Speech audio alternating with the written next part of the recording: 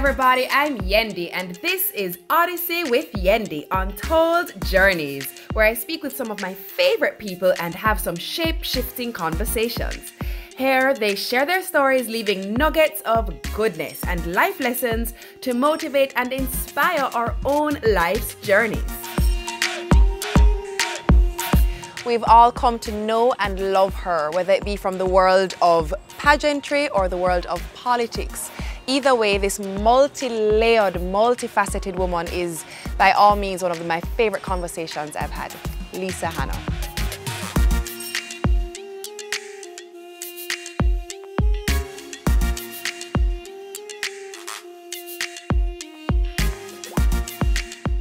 Lisa. Yes.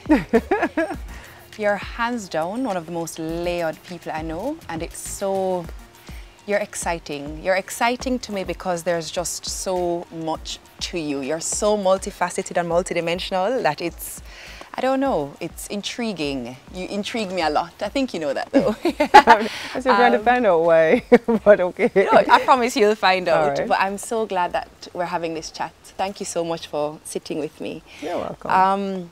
I want to start where it all started. Wow. And it's pre-Miss World. Let's start at rapping.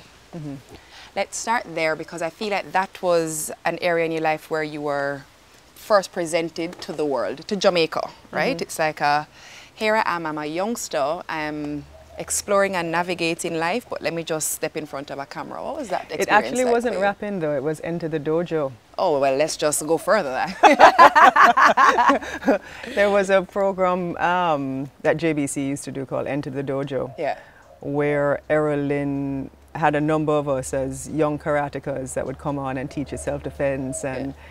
And it was funny because when I went back at school, I was known as a karate girl. So we used to, it was Enter the Dojo. So nobody never played with you? No. That was there. So it was then, and then rapping came shortly after, maybe third, fourth form, and it was a number of us that were doing it. But at that time, Jamaica was very different. You didn't have a range of media houses, and you didn't have social media. So the one TV station, people looked forward to local programming. Yeah. So you had young people that were interested in what was happening in society, and we had one TV station at the time. So it was the only game in town. And then in a short space of time, Miss World happened. Yeah. Did you want to do pageantry? No, I didn't. Yeah. I was a tomboy, and I was walking in a plaza, and Laurel Williams saw me and said, you know, you should enter Miss Jamaica. And I looked at her like, why? But my mother used to make clothes and she sewed, so she would use me as a model and several other persons. So I was exposed to the world of fashion. So I would, at that time in Jamaica, you also had fashion shows. People used to pay money to go to fashion shows. Yeah. And you had the big designers who used to parade. So you had, people knew models in Jamaica. So you had the Debbie Whittinghams, you had the Angela Neals, and especially at the time, models who went away and did well, Jamaicans were very, very interested in them. So fashion shows were a big deal. Bev Cork, Althea Leng. I remember when Althea busted onto the scene with Essence, I mean, it was just like, wow. It was it. So I think from that perspective, but no, the beauty contest thing was not me at all. How uncomfortable were you in that space? I was very uncomfortable because I wasn't the person in high school that followed these things. You know, there was always young women who did, and young women who did the fashion shows and the Pulse. At the time, I think the Pulse, was it Fashion Model? Right. They were just coming out with that, and there were a number of people who were now interested in doing that. No, I wasn't. I was the prefect, head girl, student council, house captain, so you been in business long time. No, but I was a tomboy, so I wasn't really, and I wasn't considered. You know, I never did the party scene. I was gonna say. I didn't do the parties and the different things. So I don't think anybody really eventually thought I would have done it, and then I did it, and you know, it was fun. And we traveled Jamaica, and even at that time, Miss Jamaica was a really big deal. Yeah, for sure. And between that time, I think when winning in September, by November I was Miss World. So things changed drastically at 18. Let's talk about that change, because one, it's already a space that you're not the most comfortable in. Two, at 18, we think we know, but we really don't know nothing. We're just navigating. No, man, I knew. You knew? Yeah, so for example, I remember we were on our way to South Africa, and we had to stop in London for a number of things. And I'll never forget it. There was a group in the hotel, and they pulled the fire alarm. Yeah. And it was a reality check to see what women representing beauty at 3 o'clock in the morning running down Piccadilly Circus looked like. I'll say it like that. The only one who had her suitcase, was dressed for the airport with her money, her passport, and her handbag, and her carry-on was me. You were ready. Listen, born ready. So, and I remember looking around the room when they realized it was a false alarm and going, oh, so that's what Miss Columbia looks like at 3 o'clock in the morning. Oh, shady. No, but and in a nice way. But you realize what went into layers to the there are thing. layers and layers and layers, and I thought, what am I doing? I don't fit this thing. But then that's probably exactly why you fit it. That's probably exactly why it was fitting for you to be Miss World, because the representation was less of a, let me be pretentious, and this is just But really, it was also a different time of the world. Tell the me. world was shifting. Right. At that time as well, where we were going to have the pageant, South Africa was changing politically. With apartheid. And you also had the freedom of Nelson Mandela. They were now going into democratic elections. They were, the PLO and Israel were looking at peace treaties with Clinton. So the world was was different. So here comes a radical Miss Jamaica. Here comes the first Miss Black South Africa. Right. Here comes Miss Lebanon and Miss Israel, and you know, at the time Lebanon was held for questioning when she got back because she was having conversations with Israel. It was a very, very different time. So I think the judges themselves having a situational awareness about what the world was also looking for a difference in who could also carry a message. And I guess, yeah. And it was, at that time you didn't have all of the different... Many competitions. So you just heard who was in the top 10 on the night. That was it. Right. And so if you didn't make that top 10, you exited stage left and the top 10 stayed on the stage. So, yeah. Well, no exits for you. Hey! Well... Ended out on top. That then shoots Lisa into not a Jamaican public life, but global public life. Correct. How do you feel like it shaped you having to grow up under a microscope? Well, I pretty much grew up, I mean, from you were 13, I pretty much grew up in Jamaica in front of TV. Right. So being on the world stage wasn't difficult. I've always had a very steady compass, internal compass. So nothing, I'm not flappable. Right. And I don't have principles of convenience. So it wasn't as if it was going to change who I was. That is a word. Principles of convenience. I like and that. So it was easy to ease into it, and I think the Miss World organization recognized that you could drop me anywhere in the world and I would have prevailed. The circumstances, I think, when women lose sight of who they are is when their ego subsumes everything else, and I think that's where you have to gauge it, because there's a lot of adoration and perks and, you know, false promises that are being thrown your way, and you have to be able to decipher what is real from what isn't. Right. And I was fortunate to be at that time, because there was there was not a lot of disturbance in terms of noise. So Right. even now with social media and everything is so dynamic and so quick. So we had a better, I think, option of being able to navigate the world at that time because you did it on your own time. Right. You didn't feel pressured Right. that you had to hold. If you were 24 and you weren't declaring world peace, you know, it was okay. You know, if you were now 25 and you hadn't already had 2 degrees beneath your name and you had 3 TV shows or you didn't have this many followers, it was okay. You know, and I liked it then. Well, it's funny because I remember vividly, we were on a flight together years ago. Actually, me did ring her back and Lisa did ring her front and Lisa said, come for me. She said, come man, come sit beside me. And I remember you saying to me about the element of mystery and the need for there to be a bit of mystery. How is that for you now with this new social space, with the balance of sharing but still holding what is there and sacred as just that? And still having a bit of mystery, but I needed to know that I don't waste time and idle. Like No. Well, I'm 5 years away from 50. So it's I think my God, you look good. Sorry.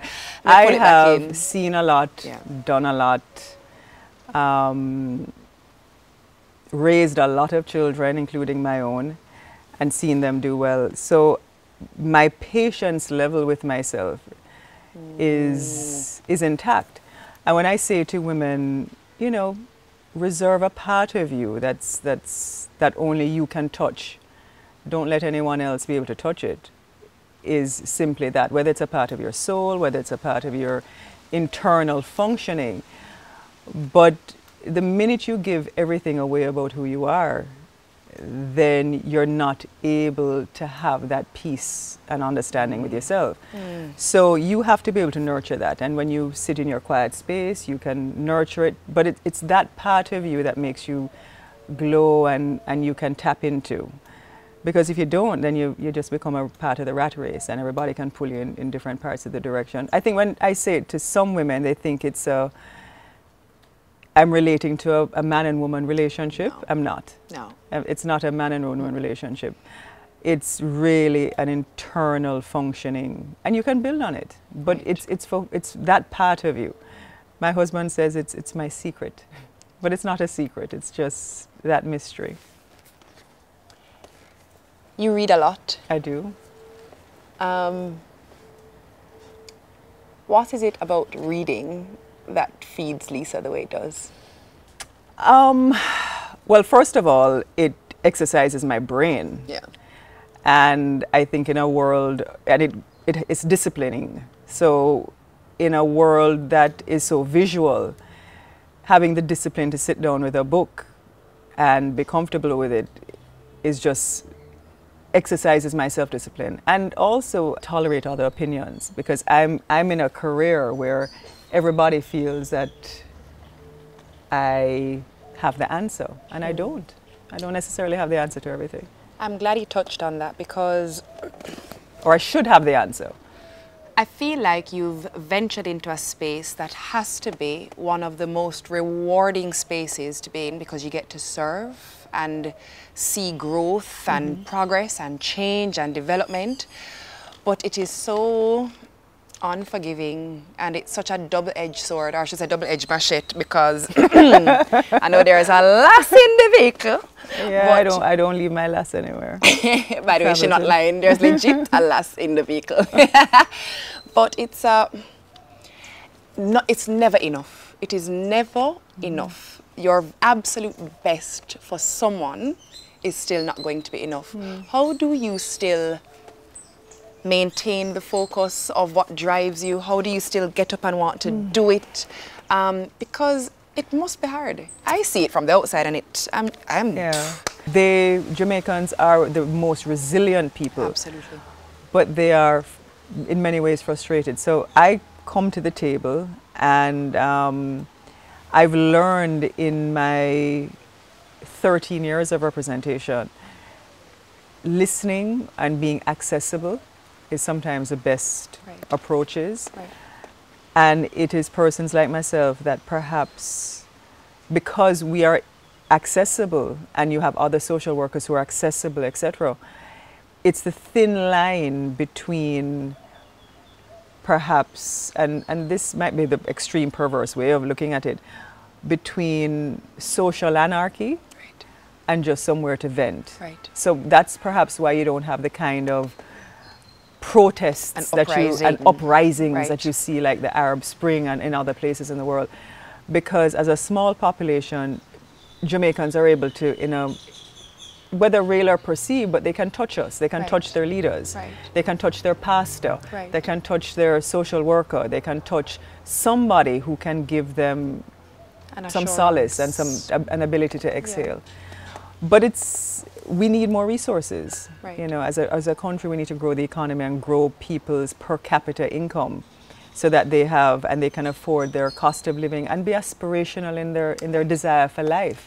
Everybody should be aspirational and want something better. That is not something that you just talk. I know you walk that walk, the aspirational walk. The projects that are being put in place to make your base an example. I mean, that's like real goals happening, I know that you are big on the concept of us exporting. Yes. We have things to offer across borderlines. There is a misconception between import substitution and an export-driven policy. And people sometimes misunderstand it because they said, well, we need to grow and feed ourselves. And that's important, but feeding yourselves won't grow your economy. That's only 3 million people. Right. You have to feed yourselves and feed the world. So ask yourselves, should we be importing what we can produce efficiently, and also growing for the rest of the world what they need, and putting the country in that position. And it's going to take, in the same way that you revitalized the tourism industry, you have to now go all in if you really want to do agriculture right and have the value added. And the problem with politics is that politics and the tribal nature of Jamaica's politics makes the listening of what I have to say by the other side, there's a dissonance and a disconnect.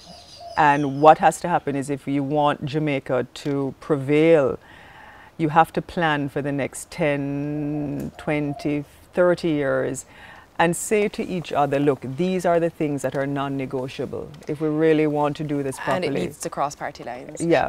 But here's my thing. How hard is it to navigate those political lines? Because unfortunately, politics is just politics, it's politics. But then nation and people first and foremost. And I know I can think of maybe 3 people off the top of my head who is in that space who I can be like, yeah man, no, they're for people and nation first. It's not about securing or locking down a seat. Well, I think I don't need the power, the title, or the it certainly is not the best paying job in the world, but I'm Jamaican first, and I would like the Jamaican passport to be formidable and a premier passport, so that people don't have to line up at the US Embassy. Amen. And that they don't have to line up at the British Embassy when you present a Jamaican passport, but you have to do things to get there. Right, of course. And we're too small as a country to have the kind of tribal politics that we have, and it's both. It's a basis of both. But it's also the uncommitted yet engaged voter that has to understand what it really means to have political will. So it's one thing to say, well, we don't trust politicians, or we don't like politicians, or we're not going to vote. But what is your political will? What's your passion? So if you were to transfer political will to passion, what really is your passion? Do you want to see Jamaica grow? Don't you want to see it? What is that segment of the population prepared to do to hold people like me accountable? The musicians try to do it, and the proteges, the Chronics, the Kabaka Pyramids, the Jesse Royals, the Lila Ikes, the Janines, etc., who are saying, look, Buju, saying, look, we are the vanguards and here's what we don't like. Bob Marley used to do it, Peter Tosh used to do it. But what are what's your generation doing? You know, the PSOJ is one thing, and the Manufacturers Association of Jamaica and the Exporters Association of Jamaica, but these are bodies. You guys have such a potent ability to hold leaders accountable if you fashioned yourself with passion. And now more than ever. Right, and I think that is what I would like to see in Jamaica, and not follow things blindly, and not just follow cliches, and not just follow, you know, things ad hoc. Right.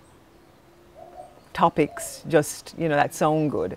What was a thing that made you decide that you wanted to not just walk and live and be here on one side of the fence, but you actually wanted to be a part of policy making, you wanted to be a part of legacy making? I didn't look at it that way. Okay. So when I sat down to look at really what I wanted to do in life, it was helping people. And my life has always, whether it was my mother with World Hunger Project or Jamal or some kind of volunteer work, so it was always about people. And this, I thought, was the best opportunity to be able to do it. And I liken it, it's funny how the electorate has shifted, and in many ways different things have shifted. I was listening to an interview with Lizzo the other day, and I really like her. And she said, look, you know, after she won the Grammy and stuff, she said, look, I've been singing this kind of music forever. That's right. She's been there. She said, but the world just wasn't listening. Right. But something snapped, you know, fat shaming became a bad thing. Women were more empowered about feeling better about their bodies. Right. It was okay to be more natural. So the beauty industry also shifted. Right. And it's what you and others and what I'm witnessing is the same thing in terms of our electorate and the demands and what's necessary. So the electorate is very, very different now in terms of what their demands and likes and needs are. But they say it, and there is an expectation of entitlement, which is bordered on an impatience. Right. So my son's generation is, look, Mom, I really don't have the patience for this. And they're brighter. Right. They're more intelligent. Much more exposed. Much more exposed. Worldly. They get it. They're sharper. So, and they can argue things logically and rationally. So you can't spin things. Right. So the concept of the politician spinning is not one that's going to go down very well. The best thing you can do is be authentic. As a matter of fact, that only puts a nail in your coffin in this day and age. In this day and age, and they can smell right through it. Absolutely. Right. So I think it's important that your generation holds us accountable. I don't know why you're separating us, you know. Why are you separating us? Because I tell people, if I tell people when I met you and your hair was out to here and you were playing with your dollies, and that also changed. It was pre-product, black girl hair product. But it was, she had all this hair. You couldn't even see Yendi. You had all of this hair when you used to live around by Hope Pastures. That's right. I remember you came to get buy a dog. You came to buy a dog. I remember that vividly. I was actually bursting. I was exploding because you were the first time I ever in my life came in contact with someone I saw on TV and who I thought was the best thing since sliced bread and cooked food, and I was like, she's in my backyard, I'm gonna die. You're very complex. You have no idea. Very complex. Not as much as you think. But as much as you're complex, you are, I think you wear your heart on your sleeve. I think you just are who you are, and you feel what you feel, and what you see is what you get. I really feel that way with you. What you see is what you get. Yeah. It won't be anything else. There are no surprises that you're gonna necessarily get from who I am. I think perhaps if you have never seen that brutally honest side of me, then you might want to just tell the truth from the get-go. But other than that, I'm thing. But, and also I will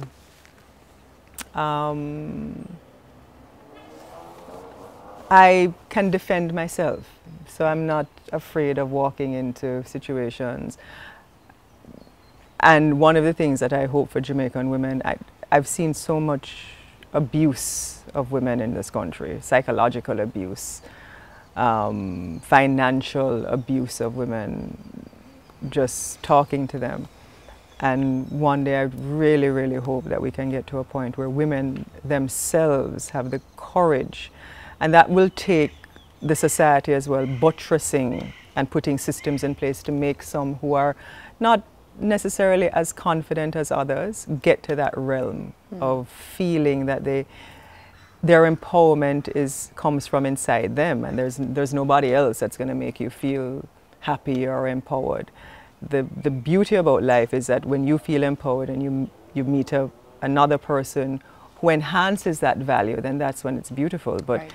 You can't depend on somebody else for your happiness, because when that person goes, you're going to be unhappy. But in general, your happiness cannot be an external factor. It just can't. It's going to have to be something that can come from you. How much of a big job do you think you have in raising a son in this space, on the back of what you were saying about women? Very big. Yeah. He's been pretty awesome though in terms of getting it, and getting it coming from perhaps a divorced home, but both myself and his father have really worked to make sure that he's solid, and my husband now has really played a major role in Alex's life, which I'm very, very grateful for, and they have a beautiful relationship. But sons in this day and age, as mothers, you have to be honest with them. Talk to them about sex, talk to them about feelings, talk to them about sensitivity, and it's okay to do certain things. And also talk to them about the responsibility of being a man, because there is a responsibility that comes with being a man. And absolutely. The things that are important in taking on those commitments when you decide to take them on. And also not wasting your life. There are no waste men around here. No, don't feel that you're going to come and not be productive, and you can't live under my roof and be undisciplined, indisciplined, and think that because you are okay and the space around you is okay, it doesn't belong to you. That's right. Go and figure it out and make it on your own, and don't use me. And he knows. I said, look, if you get arrested, you're going to spend a night in jail, because me not bail you. Same way, so. Find your own bail money. You're going to, especially if you do something that is unwarranted. So I think mothers have to be really loving of their sons. Talk to them, spend time with them, understand what's going on up here, because there's so much peer pressure. And it's not easy now because of just all the influences that are out there. And figure out what they want to do. I mean, I think Alex knew from he was young, he was doing the university, experience. That's what he wanted to do. But there's so many different things now in the world, and so many different careers that you can look into in terms of entertainment, art, culture, fitness, and don't limit them. And we live in a space now where you don't have to be going a traditional route. No. We really live in a space where people are much more free to express their life passions and make careers out of passions, because the space has supported that. Allows you to do it. And if he wants to be an actor, I mean, analyze a space. So you have Netflix, you have iTunes, you have Hulu, you have Stars, and Prime, you have all of these spaces that are also now in production. Yeah. So the chances perhaps of your child getting something in animation or acting or production assistant or something like that versus getting a job as a partner at a law firm is actually probably higher on the entertainment side. Right. So don't don't limit their options in terms of dreaming right. and pushing them in that area. And that's what I'd like to see happen in the Jamaican school system too. Yeah. You know, we need more performance arts high schools where persons can dance and Absolutely. draw and learn film and photography, and rather than just the traditional routes, which are for some people are boring. They don't learn that way. Absolutely. So, you know. For me, I feel like I was really fortunate. So at St. Andrew High, there was no dance group or dance club when I was there. And I remember with my rambunctious self going to the principal and saying to her that there is this club, that club, this club, that club, but no space for people who are artists, and there's no outlet for people who express themselves as artists. And she was just like, well, what do you propose? And I said, there should be a dance group, there should be a drama this, there should be a... Good. And she was like, well, head it up and come back to me. Well, you know, I did that. I started the dance troupe there. Great. I went back to her and I was like, we have a dance troupe, we have X amount of members, I have access to costumes if you ever need anything, because at that time, Jamaica School of Dance, I could tap into my resources there because I was a Did you enter anything there. in JCDC? In prep school, I did. In high school, no, because that space never existed until I literally was in 5th form. And I was just like, I went my whole high school life and do the one dance in my school. This don't make no sense. Lisa, I kid you not. From I said that to Mrs. Reed, we perform graduation, we perform prize giving, we perform, what you call it? Whatever, service in the morning. She was just like, Yendi Phillipps, report to the office. And you dance. But it felt so good to have a principal who listened, who allowed me room. Yeah, Mrs. Reed was like that, but she was also disciplined. But she was disciplined, and that's the thing. We associate artists with being free for all and free spirited, and yes, there's a freedom of expression. But everything in the world is art now. Everything. What is the world without art? But everything is art. By virtue of you looking at your new phones, the cars, you need artists. Absolutely. In the realm. It's all design based. It's all creative based. So everything is so beautiful on social media. Yeah. You know, and the curation of some people's sites and websites, and everything is visual. So I would say in raising your children, and those of you know who are, you know, have children who are still in prep school or primary school, it's allowing them to be children too, and giving them the space to just idealize about life, and inculcating self-discipline. It's one thing to give them all this freedom, but let them know that the world is not designed to be participatory. It's designed to be goal-oriented.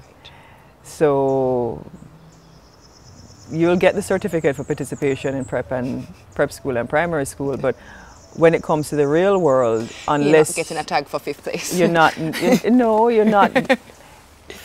It's not. You're not going to get A for effort. You're going to get A for deliverable. That's right. So if you don't deliver, you're not going to get paid. Yeah. So that's so you have to start. That's one thing I remember saying to Alex. Look, you know, you have to deliver. Yeah. You love our culture, and I do. That's not a now thing. No. That is a long time thing. That's a long time something. Tell me a bit about your love for our music space, but also is our dancehall reggae thing, but it's a culture thing. I know that about you. When Ecomouse came out with What of Them, it was my first 45, and then I started just collecting music. So I'm a big music collector, and then my first sting, I had my sister and my friend, well, they were older, my sister is much older, but so they snuck me out. That time Sting used to be held at the stadium, and the first thing I went to them buckle the stage. And this was Lisa? I must have been like 11 or 12, but I loved it. I'm sorry, did your mother know you were there? No, she didn't know I was there. And when she found out that you were there? She didn't.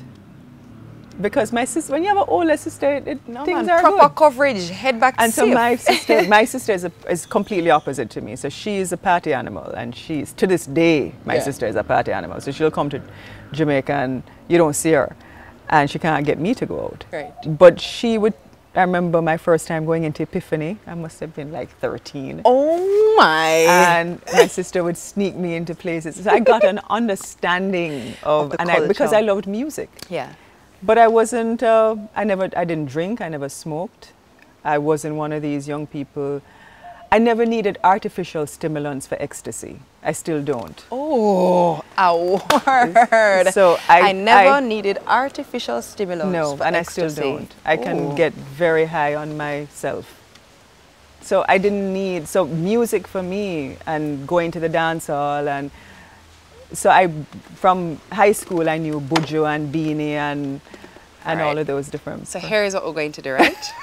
I am going to, this is my favorite part of doing this. Because no one knows that something is happening or coming, right? Okay. Mm-hmm. So I am going to play something for you. Okay. And you have to choose whether you want to tell me who the artist is and the title, or sing the next line. Okay, just don't go into like, I can tell you who not to go, like don't go into, go ahead. All right, ready? Okay, hold on. I'm not very good with this game, but okay. Really? Mm-mm. You might surprise yourself. Okay. You do this with everybody? My mic so I can hear. When you see if this rhythm you have a patch, you know man made it. Zongo, zongo, zongo, zongo. That's right, I actually do. And when people least expect it. All right, hold on. Zongo, zongo, zongo, zongo, zing. Jump for happiness and jump for joy. Hey. You know, for car, yellow man, no boy. Yeah, man. All right. You like to dance? I do. Do you? Mm-hmm. Big dancer. I never knew that part. Mm-hmm. Actually, like one time I did see you do a little, you know, you want to video them. True. All right.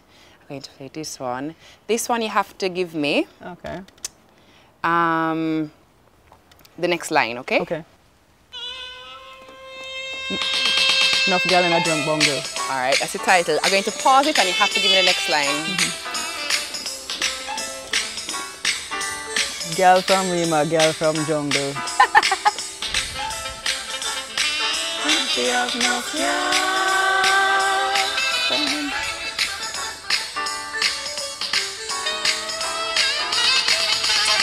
Enough girl and girl in a bongo, girl from Rima, girl from jungle, lad. Mm-hmm. Hey! Yo, you're really not joking. Who's your favorite artist? In terms of dancehall reggae? Yeah. Buju Banton. What do you like about Buju? His range, him can go from Waterman to Shiloh to Trust. No, his lyrics are deep, informative, and he stays relevant. He's always ahead of the curve, and I respect that about him. And he's been, you know, Buju coming from far. From Stamina Daddy right now to Trust and to a new album is, you have to get a boy, you have to give him props. Absolutely. Big props. And so Buju, I love my Morgan Heritage, Jesse Royals, Protege, you know, Chronics. I love that whole generation coming up. I love all of my old-time dancehall artists. I love my Sham, Spice. I just, you know, they're different moments for different people. And then I'm, you know, Brothers Johnson, Quincy Jones. I listen to a lot of Miles Davis. I listen to a lot of Kassav and T-Vice. I listen to a lot of music, and I've been collecting music, you know, Fela Kuti from I was a child. So if you ask people about Afrobeats now, they have no idea who Fela Kuti was. But Fela Kuti is really a person who started that whole movement and brought Nigerian music I'm learning to something the world. here. Yeah. So Afrobeats now is new, but if you really are a connoisseur of deep African music, you have to go and buy and know who Fela Kuti was. I'm about to look that up. If you know anything about me, I'm totally going to go and look that up. So if you look, I have thousands of albums. LPs, CDs, cassette tape. I used to build cassette tape for people. Yeah, and when with boss and you have to reel it with your pencil. And you have to just go so with slice it. And, and if you did like a boy, you build a tape for him. Oh. Build a cassette. Oh, side A has what, side B has what. And then, or if he liked you, he would give you music on a cassette and you have to rewind and start again. It's not, everything is just so easy now. Even in your car, you can just use your finger and scroll to where you want to and stuff. Or when the CD player did come out, and you have to find a way to buy the jack for push it in and the ashtray for play. Oh my gosh, I remember that. The cassette had to go in and a cord came out, and then there was a jack that you had to put into your Discman. Or something like that, not true? And you play the music. Oh my gosh. Have really changed. Now my daughter will look at a CD and be like, what's that? Is that a coaster? Yeah. I'm going to say a word, and I want you to give me the first thing that comes to your mind.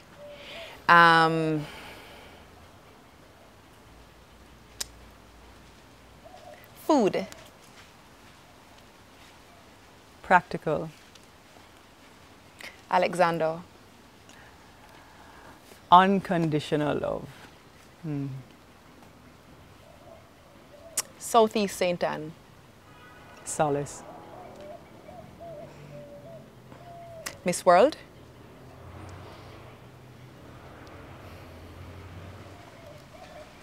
Glamorous. Lisa. Stoic. What's the one thing that people would least expect about Lisa, but is a massive part of who she is? I guess how domesticated I am. There's so many layers to me. I mean, every time somebody sees me pick up a broom and start sweep, they're like, "You do this?" Yeah, if you speak to Alex and Richard, they'll tell you that she is a clean freak. Iron your sheets on the bed. Iron your sheets. Type of person. But I think what would surprise people most is how, I guess, gentle I am. I'm a gentle soul. And I can go from 0 to 300 in a second, but I come right back. But the heart of who I am is extremely gentle. I think people see me and think that she's so intimidating, but I'm not. Far from it. You're not. But I do feel like if you don't come to you correct, you're going to be made to feel this big. Yo. It's the look. It's the well, come prepared. Come prepared. It's come prepared. Know yourself before you step into this space. Before you step into a particular thing. And I'm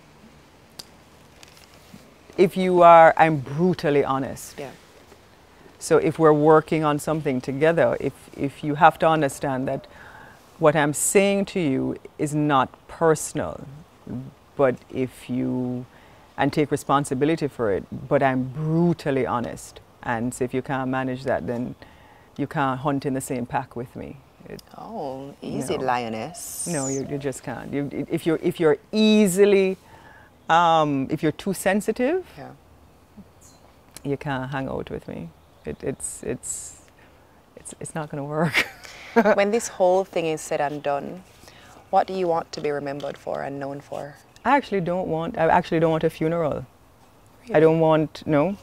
I actually have a lignum vitae tree that I planted at home, and I've told Alex and Richard that if I go before them, just burn me and throw me on it. I don't want anybody to be, and you can put my name on it.